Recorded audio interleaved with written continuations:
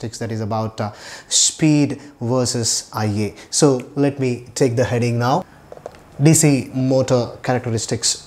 So in this there are three types. Already we have seen the introduction of it, right? There is torque versus IA. There is the second one, which is about speed versus IA, and the third one is about speed versus torque. Today in this particular lecture I will be giving you about speed and IA. Let us take that. So how do you understand this particular characteristics?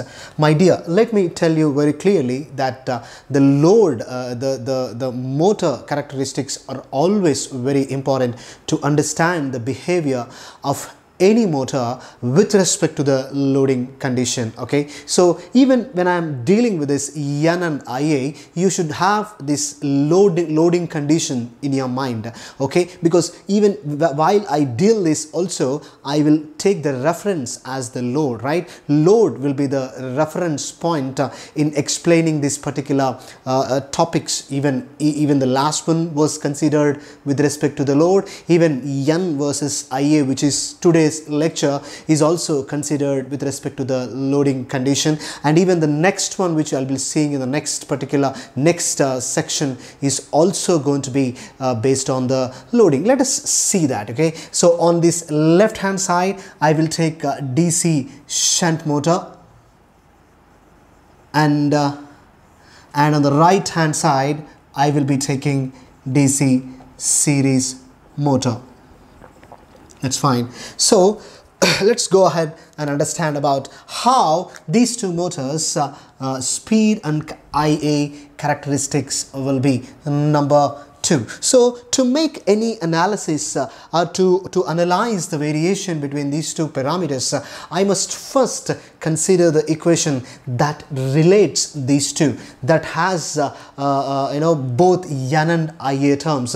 In other way, what is the equation of speed in terms of IA? Until and unless I have that equation, I cannot do anything with respect to this particular characteristics. Let us take the equation of speed. So equation of speed is considered to be EB by phi, and then we would have this as EB can be replaced as VT minus IA RA divided by phi. So this is a even this equation I have already dealt with governing equations, which I have mentioned in the previous lecture, right? So in this particular equation, so you'll find both N and IA, and by this you can understand the variation of N with respect to IA. How would be the variation, how the speed changes with respect to IA? We're going to see that now. Let's say for a shunt motor, let me take the schematic on this side. For a shunt motor,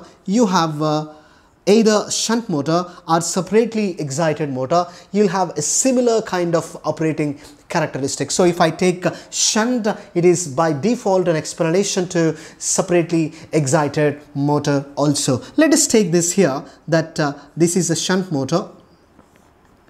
Okay, and it has got an output power which is taken in terms of speed and torque. Am I right or not? Now this speed variations we're going to observe with respect to this parameter, which is the current, the input current that is entering the armature, and the speed are going to be analyzed, they're going to be put with respect to the load. What happens in these two parameters, how IA changes and how speed changes. Okay, so whenever you take this analysis, I always say to take this analysis with respect to the load, right? So let us take that with respect to the load. As the load changes, we know that whenever in any system, whether it is a mechanical system or an electrical system, whatever the system is, whether it is a electrical circuit or a motor or a generator,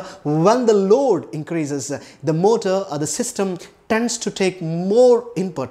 In the case of motor, this is the input current, right? As the load increases, let us say you take load, and as it is increasing, it would consume more IA. So when the load increases, your IA will increase. Am I right? I hope you are observing it carefully. Now, as IA increases in this particular equation, what will happen, my dear? This IA RA is going to be increased. What is IA RA?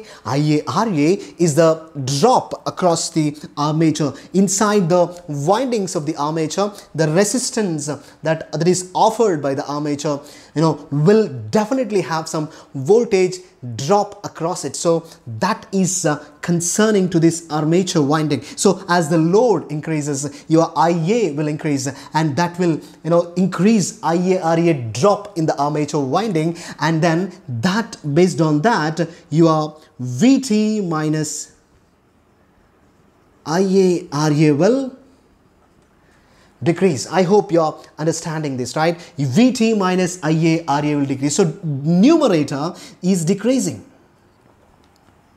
Are you understanding, my dear? So as the load increases, the effects of this load in the speed equation is seen that such that this numerator is getting down.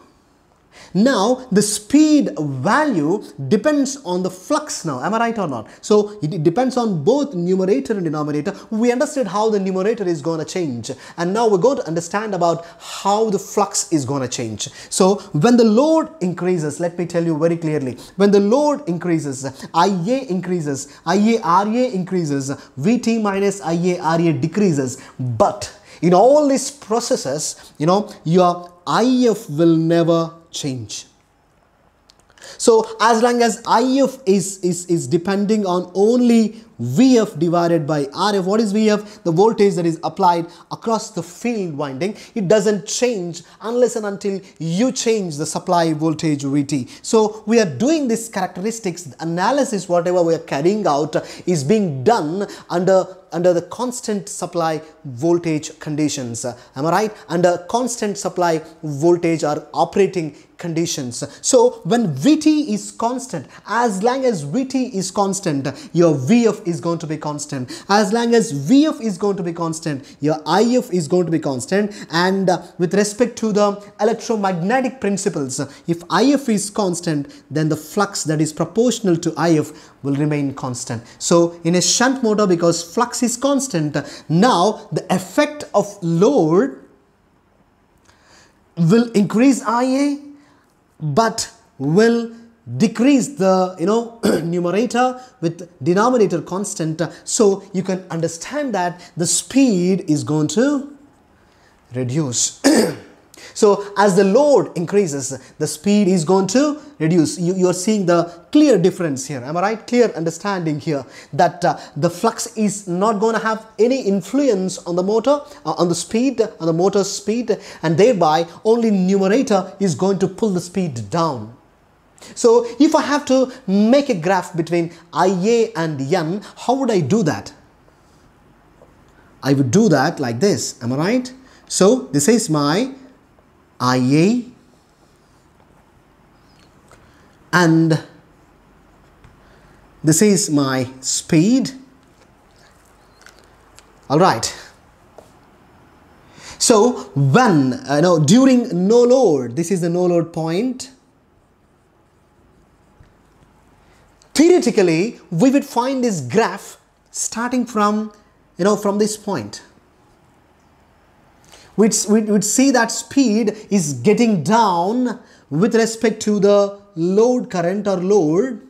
As the load current IA increases, we call this IA as armature current because it depends on the load. We also call this as load current. So as the load current increases, the speed is getting down. Theoretically, you would find this particular, the current through the armature is zero during starting. During no load condition. During no load, theoretically, we assume that the current is also no current is flowing in the armature. But when it comes to practical aspects, there is a current that is about 5 to 10%. In some articles, it is even said that practically when you are operating a motor, the current that is drawn by the motor is about 30% of the full load current.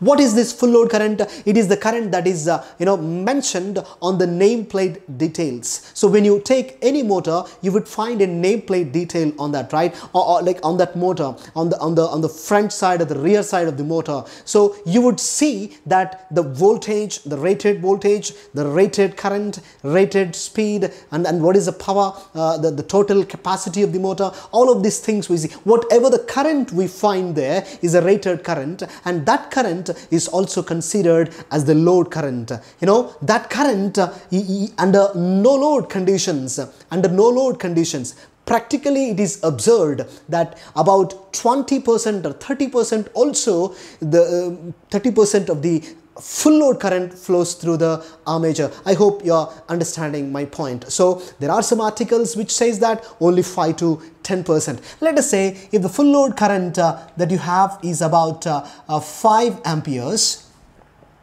then the no load current is about 5 to 10%, which is about, how much it will be. 10% means about 0.5, isn't it? 0.5 amperes. In some other articles, it is also mentioned while they do the practical observations on DC motor, there is about 30% of the full load current flows during no load operation. So 30% is about 1.5 ampere. If this is 5 ampere, 1.5 ampere comes somewhere here. So your no load current is this. And what is the speed that you get here under no load? This speed we call as no load speed at no load, and this is the rated value of the speed, that you will find on the nameplate details. This is how you understand many things out of this graph. As you go to the maximum loading point, you would find the speed is going down because the numerator is pulling the speed down, but there is no influence of the denominator flux on the speed. I hope you are understanding my point here. So this is about the speed. So the variation of speed with respect to the load is not too much, is not too high. That's why we consider this particular motor for all the applications wherever we need constant speed application. I hope you're getting these points, right? So this is a no load current, full load current, rated speed under no load, and this is about full load speed. So this is how you can understand about the variation of speed with respect to IA in the shunt motor. Let us try to analyze and understand how the same is going to be seen in the case of series motor. We all know that the series motor has got its structure something like this. The connection diagram is like this. Yes. Okay. So power output is taken as T multiplied by speed, torque multiplied by the speed, T multiplied by omega. And the current that flows through the armature is the same current that is flowing through the field, and it is the same current that is coming from the supply. So IT is equals to IF is equals to IA. Yes. Okay. Now, what is the equation that relates? Even here also we are seeing the same relationship, right? N versus IA. So what is the equation? I take the equation now. Please observe that. EB divided by phi.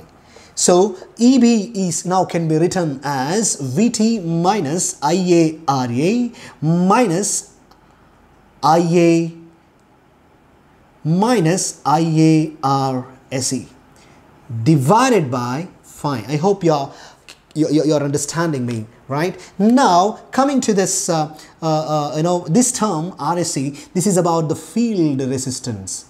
Are you with me? This is about the field resistance which is in series, and this is about the armature resistance. You have supply voltage. So when you take and then this is the back EMF. So when you take voltage equilibrium equation, the supply voltage VT is equals to back EMF plus IA plus IA multiplied by RSE. There should be IF here because IF is again equal to IA. I would consider that as same, equal current I take. So now I can further extend this equation something like this. Am I right? Yeah. Divided by phi. Yes. Right. This is about the speed equation that you have for a shunt motor. Suppose if you want to make the equation of speed for in a compound motor, then you got to take that long shunt or short shunt, whatever that you take. According to that, you are going to have another term added here. So which will mention that another winding that comes in the case of compound motor. So let us try to understand how exactly the speed is going to change with respect to IA here. So as I already said, I cannot directly say that IA is going to change here, but I can tell that as the load changes, IA changes. So when IA changes, what about the speed? Speed is decreasing in the case of shunt motor. Now we're going to see the similar kind of analysis here in the case of series motor. So I take the same verses here. Please listen to this very carefully. So as the load increases, you got to be a little careful here because it's a little complicated, right? As the load increases, yeah, your current will increase, yes. Then what will happen, my dear?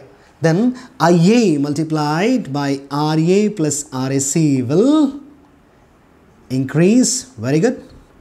Then with the effect of that, what do I get? Numerator, whatever I have here, numerator, this entire stuff will be reduced. I hope you're understanding what I'm trying to say.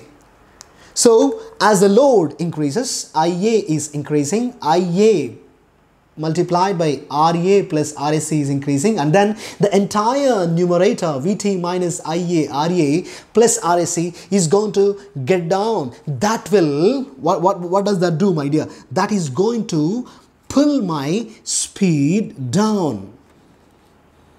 Keep this in mind.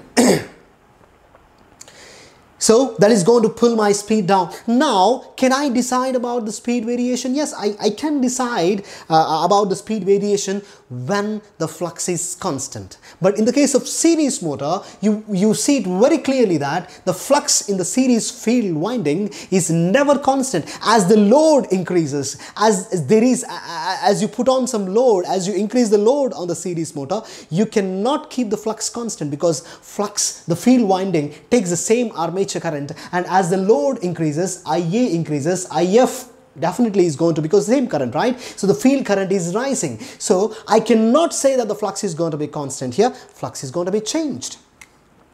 So now as the load increases, I'm going to write the second effect now. As the load increases, your IA will increase. That will increase your IF. That will increase your phi. Okay, so what is happening, my dear? So as the phi increases, the speed is going to get down. The speed is going to get down. See here, the speed is going to get down. I hope you're understanding my point of discussion here.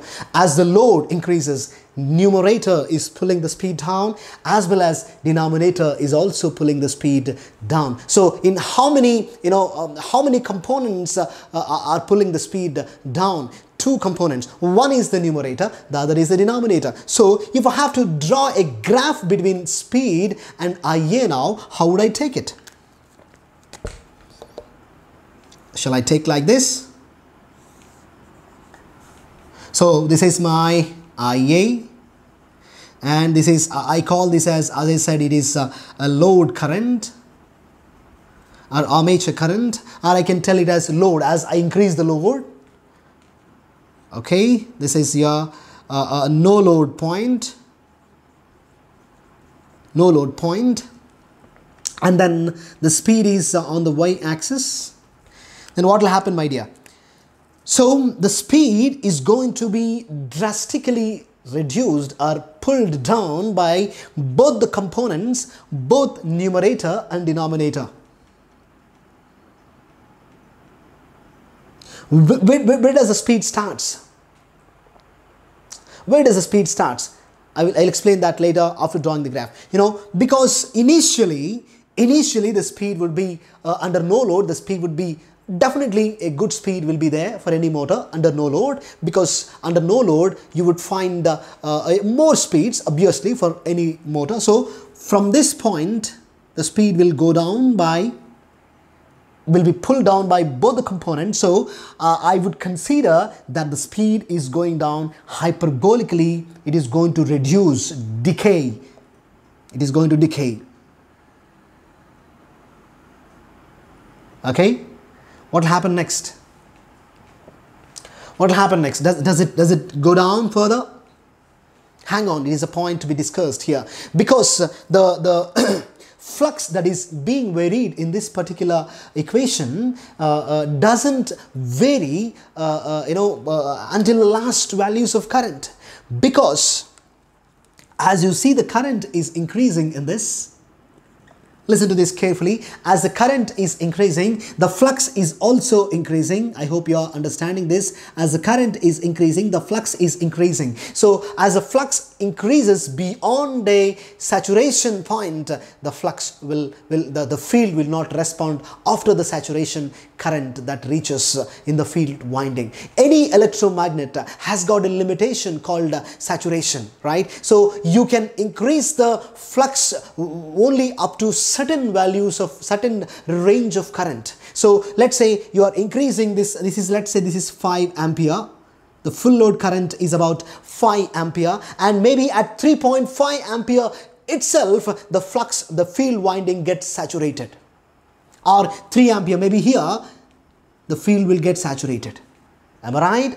Are you understanding, my dear? So you are putting on the load, putting the load on the motor. As the load is being increased, the flux is increasing. The flux is increasing. Maybe at a point called 3 amperes of load current, the flux doesn't change anymore, because that is a point of saturation for that field winding. So any field winding, any electromagnet would expect or would experience this saturation point, right? So as the load current is increasing above 3 amperes, definitely above 3 or 2.5, whatever the range that the electromagnet, that the coil has actually.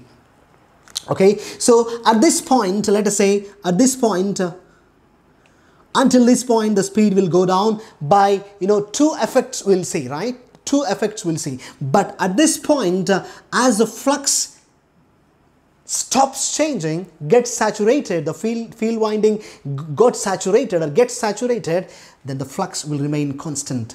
As the flux remains constant, you would not see any variation of any influence of this flux on the speed. So until this point, the speed is being pulled down by 2 components. That's why there is a drastic decay. Not gradual, it's a drastic down. Okay, it's like a hyperbolic function. But after this, you would find the flux will have no influence on the speed. Will have no influence on the speed. So you would have a linear characteristic, something like. You would have a linear characteristic, something like what?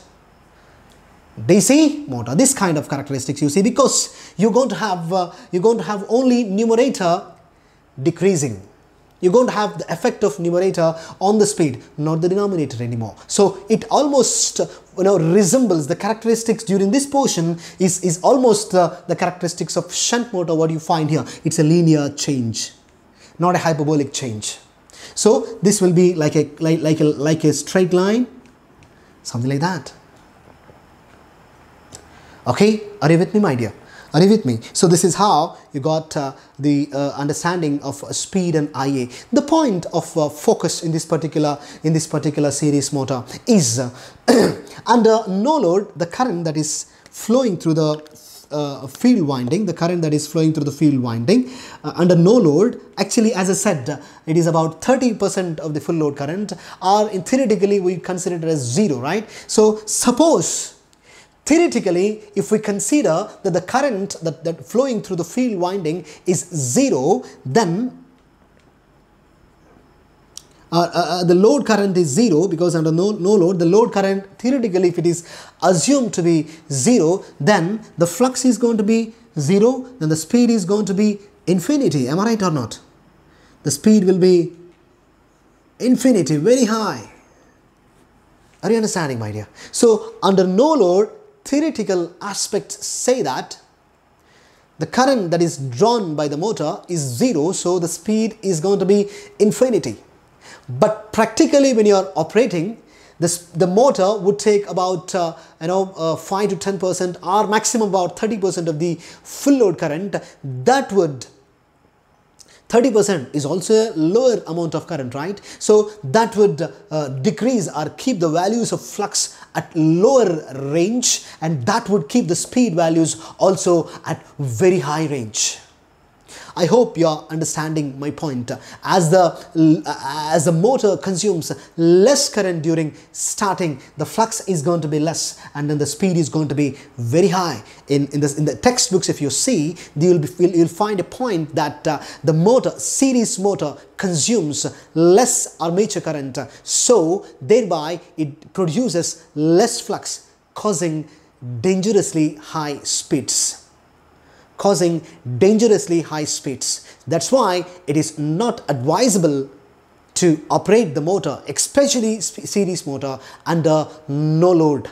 So it is always encouraged to run the series motor, start the series motor with some load already on it. I hope you are understanding my point, my dear.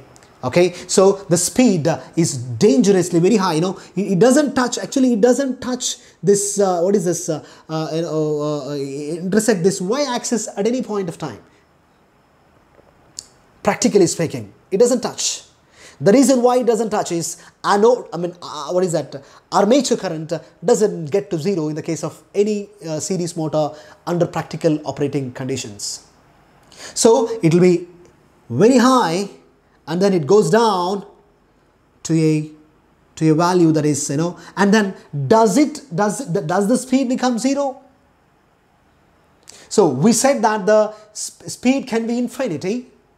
When Ia is 0, flux is 0, the speed will be infinity. That happens only under theoretical grounds. So there is a possibility, theories to say that the speed can be infinity only under theoretical conditions, theoretical explanation. Practically, speed will never be infinity, but it will be very high. Maybe 5 to 6 times of the no load speed. I hope you are understanding my point of discussion here. So what about the lowest speed of this series motor? Does it get to 0? If the speed is to get to 0, the flux value should be, infinity. I hope you are understanding, my dear. Yes or not? So the speed and the flux. Does the flux will get to infinity? If the flux has to get to infinity, then the load that you are applying on the motor should be very, very high. Then only the current Ia is going to be very high, maybe infinity currents. So practically it is not possible. It is even beyond thinking that the armature current would reach to infinity. It doesn't go there. Because armature current doesn't become infinity, the flux will never go to infinity, so the speed also will never get to 0 value. So what did you understand here? The speed of a series motor. The speed of a series motor has got a wide range. It will not touch to 0, but it will have very low speeds as you increase the load, and it will have very high speeds as you take at 0 load. I hope you are understanding my point, my dear. So that's why this motor is a very peculiar motor, is used for many applications because of the reason that the speed has got wide spectrum of variation. It changes from very dangerously high speeds to a very low speeds, but not zero. I hope you are understanding the point of discussion today. So this is about DC shunt motor, DC series motor. DC shunt motor is used for the applications which are having constant speed requirements, and then DC series motor is used for the applications where variation of speed is required, or wide range of speed variation is expected. This is how you can understand about DC shunt motor and DC series motor with respect to characteristics number 2.